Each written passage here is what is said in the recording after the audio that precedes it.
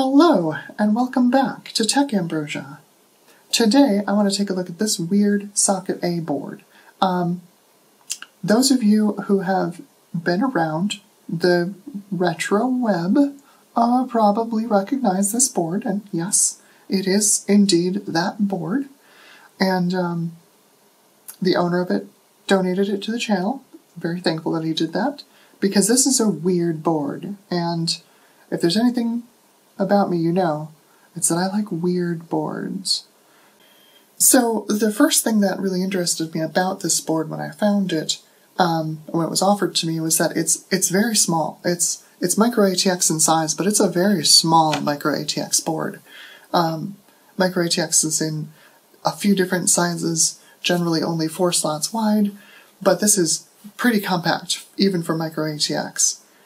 The other thing that was interesting to me is that we've got a Universal AGP port here, and that's not common really on anything, and it's a really good Universal AGP port is one of those things that's going to really come in handy for, like, GPU testing, for example. And then the third thing that stood out to me was this single chip for the chipset. This is just a Super I/O chip over here. It mostly gives us, like, COM port and floppy connection, and that's about it. Everything else for this board is provided by this single chip in the chipset, and back in the early 2000s, there was really only one company that was doing that, and that was SiS, Silicon Integrated Systems. So this is definitely a SiS chipset of some kind, but I don't know exactly what. So that's one of the things I want to investigate today. The other thing is, I know this is a PC chips board. I got that from the original owner. And there's a revision 7 marking up in the corner, and that's about it. So I've got to figure out what board this is first, then I can find out from there what chipset it is and what kind of CPU support I'm going to be looking at. It's currently got a Athlon Thunderbird 1.2 GHz, 100 MHz frontside bus CPU in it.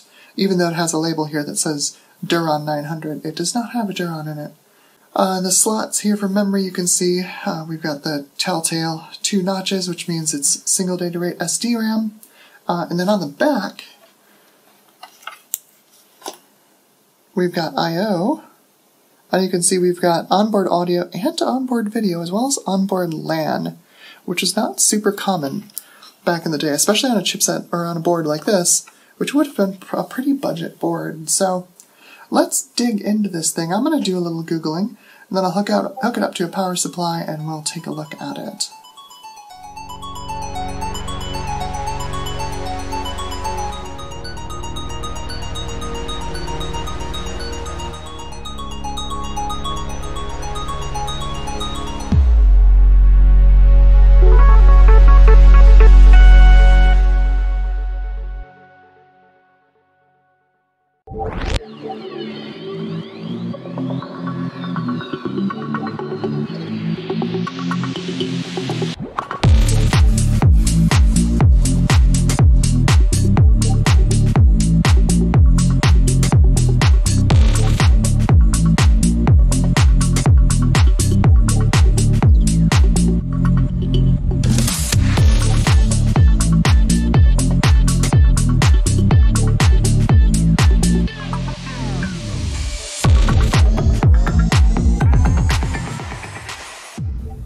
Okay, so, thoughts so far. This is a really interesting little board. It's not bad as far as, like, an SDRAM Socket A board. It's pretty performant.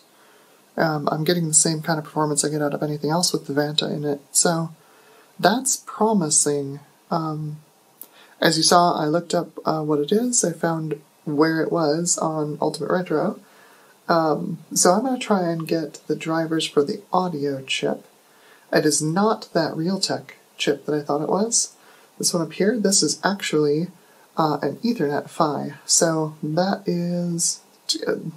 apparently the audio is something else, probably built into the SiS chipset. So I'm going to go hunting for some drivers and see what I can dig up. I will be right back. Okay, jump cut to many, many hours later.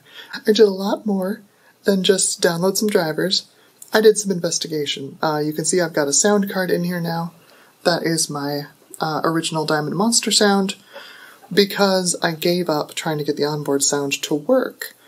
It's a C-Media AC97. We can take a look at it here. It's that one right there. It's little. I tried a ton of C-Media AC97 codec drivers. None of them worked. Such a pain. I hate AC97 in Windows 98. It probably works fine in Windows XP, whatever. I'll just use my monster sound, it's fine. What I did end up doing, though, is I started installing graphics cards in it to see what would work with this Universal AGP slot. Because if you know anything about Universal AGP, it's usually far from universal. And most of these cards are in a don't work pile. I will cut to the chase and tell you the ones that do work. Pretty much any AGP4X NVIDIA card seems to work just fine. The Vanta worked fine, of course, that's what I started with. Also my TNT2 Ultra worked fine. Then also my GeForce 2 MX here worked perfectly fine. And then this lovely donation to the channel from Pixel Pipes, which is a GeForce 256 DDR, and this also worked just fine in the board and was very fast. Very, very fast. With the same settings I was using on the Vanta, I went from 40 FPS. 24 FPS on the internal video, by the way, with no video card installed, just using the SiS integrated video, which isn't terrible. About 40 FPS on the Vanta, and then this lovely beast here pushed that up to 140 FPS in Quake 3 at 640 by 480 16-bit color. Setting Quake to the high quality preset, which I think is 800 by 600 32-bit color, this still turned in over 100 FPS, which is just phenomenal. I love this card. I'm going to do a deep dive into it later. Anyway, the downside is the cards that don't work in this board seem to be pretty much anything that's AGP 8X. As soon as you install the drivers and it tries to switch over to the fast AGP GART, it doesn't work. Black screen or system freeze, it just won't do it. And like I moved up to a to a beefy power supply to see if it was a power issue, because this is an early board, so everything's going through a 20-pin ATX connector. Like this is it. This is your power connector on this board. So you need a nice beefy power supply for this thing. That wasn't it. Even low power AGP 8X cards like my GeForce FX 5200 would not work. Same with my GeForce 4 MX 440 AGP 8X wouldn't work. AGP 4X only, it appears. That being said, it is an SD-RAM board, and it does seem to be limited to Palomino. I tried, let's see, where is it? Here we go. I tried this Palomino first. This is my 2100 Plus. It's questionable. I need to test it in a board that I know works with it, because it keeps giving me problems. However, this one did work. This is a 1700 Plus. No, 1800 Plus, sorry. This is a 1533 megahertz Palomino, and it worked beautifully, like really beautifully. And this thing just flies with this Palomino in it. It's not in it at the moment because I'm actually testing, or I just finished up testing a Thunderbird 850, because there's somebody in the Pixel Pipes Discord who's got this board, or a very similar cousin to this board, with a Duron 900 soldered into it. And they were curious about performance versus the non-soldered, the socketed version. Turns out it's pretty similar, if you use the same drivers. So, my final thoughts on this board. I really dig it. I really like it. It is a weird board, and really its only downside is the AGP 8X compatibility issue, which I think is just a chipset issue, because I've got a secret side project that I can't show you right now that's using a a SiS 735, and that works just fine with AGP 8X cards. So I think it's just a chipset bug that they fixed later in a later chipset.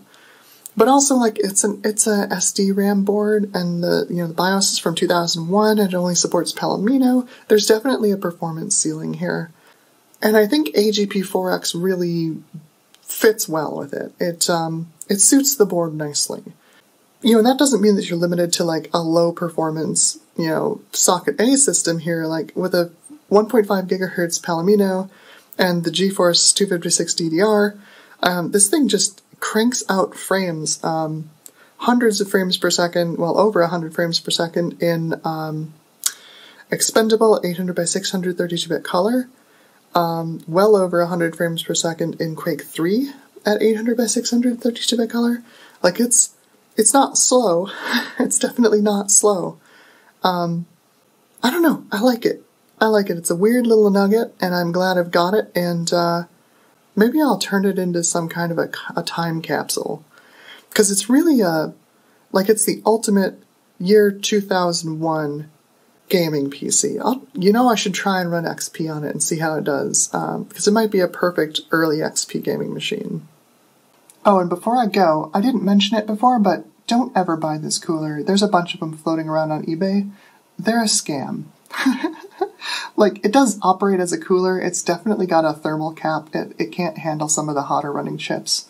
But also, like, the way it's designed, the way the mount is designed, it's basically guaranteed to destroy one of your Athlons at some point. If it doesn't destroy the Athlon, it's going to destroy the motherboard when you try and remove it. Don't buy this cooler. I only have it here because it's my backup socket A cooler. I was going to say, like, yeah, you can probably pick these up on eBay for cheap, but I did some searching on eBay, and they are not cheap at all, because, of course, PC Chips is as much of a bargain basement brand as they were. They're recognizable nowadays, and people collect them just because they're PC Chips boards. ECS made a version of this. The layout looks identical, with the exception of, I think they also added a CNR slot on the left side here, along with the audio modem riser. There was a communication network riser on this side. Otherwise, I think it's an identical board. Anyway, yeah, if you run across one of these SiS socket A single chip chipsets, I would say don't be afraid. They're not bad. Just know that you're going to be limited on what CPUs you can run on it. Thunderbird or Palomino, basically. I didn't test Thoroughbred on this. I wouldn't trust it to run Thoroughbred. It seems to have trouble with higher clocked CPUs. But yeah, the 1533 megahertz Palomino 1800 Plus was very good on this board. It made it a pretty quick little machine. So yeah, that's it for me tonight, and hopefully you've enjoyed this video, and take care of each other, and have a good night.